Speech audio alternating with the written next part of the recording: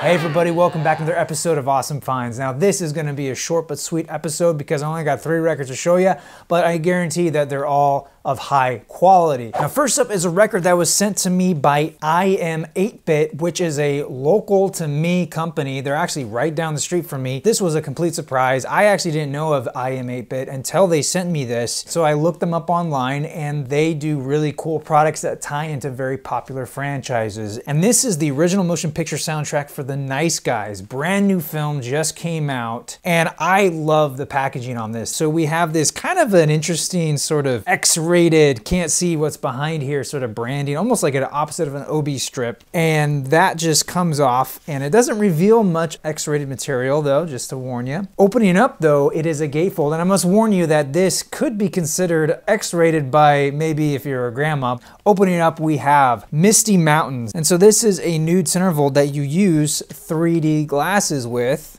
Hello. On the back here, we have very typical block movie letters. You get the track listings. Overall, the packaging on this is fantastic, but that is not all. It also includes a double-sided poster. Apparently there are 6 different versions of this. And so there is one side of it, and here's the flip side of that poster. Pretty cool stuff. I like that attention to detail. And you also get liner notes, which is very cool. So you have a little note from Shane Black on sort of the inspiration behind the film, and you also get more cool artwork there too. And the last bit of detail I do want to bring up is that they have a business card for the Nice Guys agency, which I love because I actually do collect business cards. I've collected them since I was a kid, probably 9 or 10, and I still collect them. I have a large collection. My goal was to get into the Guinness Book of World Records for the largest business card collection.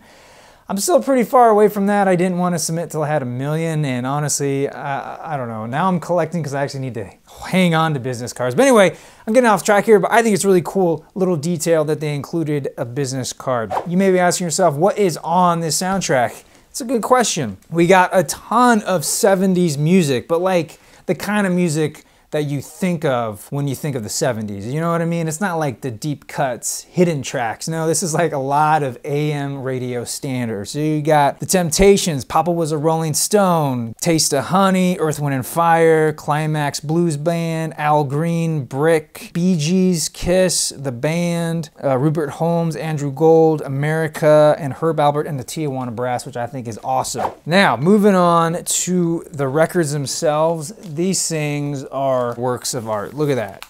Boom. Got kind of a pink and white with these trucker mud flap silhouette ladies. And it is a double LP, so same thing on the other record. Overall, it's just a fantastic presentation and it does really sound good. This is one of those soundtracks that would have been a big seller back when people used to buy a lot of soundtracks. I'm talking about like everyday people would buy soundtracks because it was such a good collection of music that you throw it on and now you kind of have a DJ at your dinner party you don't have to worry about, you know what I mean? So anyway, I really like this. Go check them out. iam8bit.com is where you can find them. Really solid stuff. Okay, so up next I have 2 soundtracks by Mondo. Now, if you're not familiar with Mondo, I think they started out doing posters and t-shirts, and now they actually put out music. They also do collectible figures. So this is a soundtrack for the new Barbarians. And there's a story attached to this, at least for me. This was a film I discovered on YouTube real late at night. I love to watch movies from the 80s and 90s, right before CG kind of took over filmmaking. It was during that time when filmmakers really had to be creative to get the shots that they want. They couldn't just do it in post. And so anyway, I found this film on YouTube and I was like, what the heck is this, New Barbarians?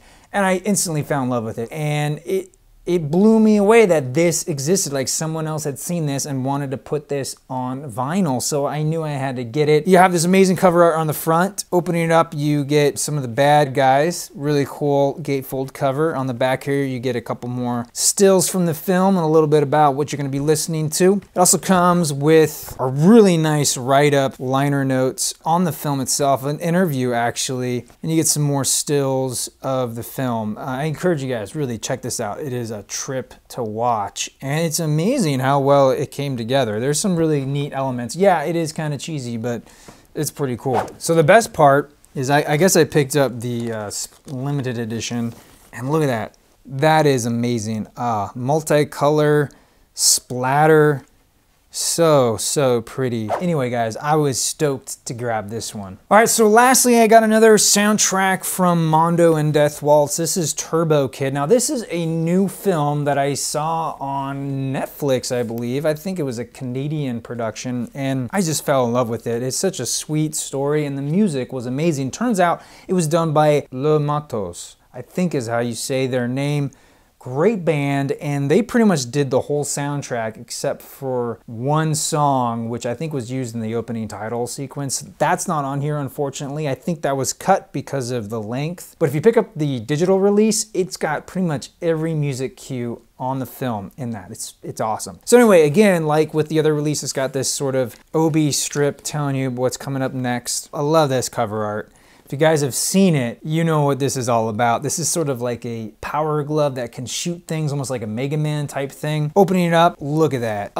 So good. Really looks airbrushed. I love that. And on the back there, you get another epic shot of Turbo Kid himself, dressed up, ready to take down the bad guys. Also comes with the track listings, some lyrics, because not all the songs have lyrics, and thank yous, and then the kind of a cool saw blade severed hand artwork. I really dig that. This is a double LP, and both records come in these black sleeves. And this is the standard black edition. I did not pick up the more limited edition. I think they had a couple different variants on colored vinyl. And honestly, the way they did the colored vinyl, it didn't appeal to me as much as this. And to be honest, they cost more than this release. So I feel like I paid a pretty good price for this. My only regret is that it doesn't come with a digital download code. I would have really liked that, because this is a band that you can listen to individual tracks and really dig what's going on. And I definitely want to listen to more of their music. All right, guys, that will do it for this episode. I want to thank you so much for watching, and be sure to leave me a comment and let me know what you think.